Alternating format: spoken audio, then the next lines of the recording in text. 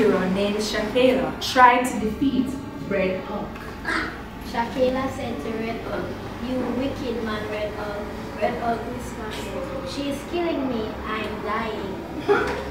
Shakela used her powers to defeat Red Hulk. Shakela has once again defeated a supervillain. She was filled with joy. I defeated him!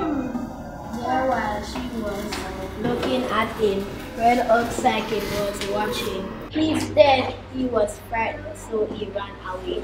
I'm Janet Morrison, and my role at Greater Cakes was to facilitate the first sessions where the youngsters were learning structure of storytelling, you know, how to write a story, how to develop their story, what are the different elements that go into stories. My name is Kamika Branford and I am from TrenchTown.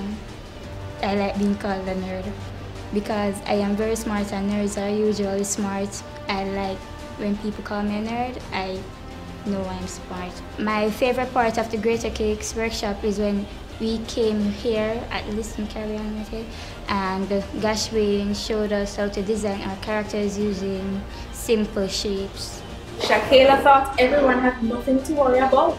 Now that Red Hulk is dead, she thought his sidekick was dead, but she was wrong.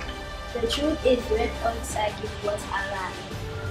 Red Hulk's sidekick thought of a plan to disturb the whole city to make Shakela come out of her house. Finally, he looked on people.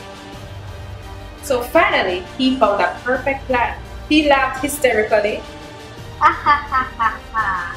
He sounded like Santa Claus. My favorite part of Greater Cakes is when I got to write stories. My name is Christina Davis and I am from TrenchTown. I am 10 years of age.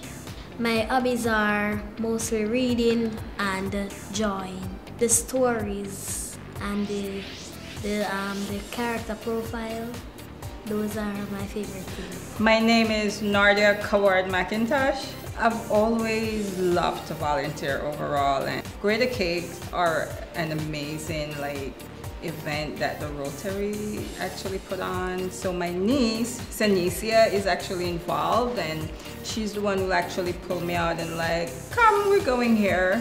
No idea, but when I saw where I was going, I was so amazed of the whole concept of what you guys are doing.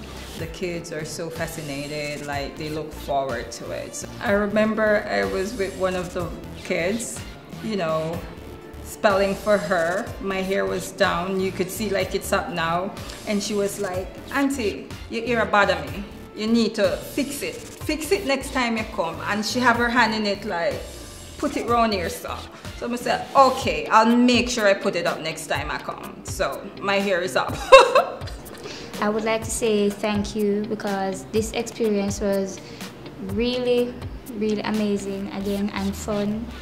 And I would like to say thanks to all of the members of the Greater Cakes Workshop for helping us learning more about the writing process of writing stories and the character design.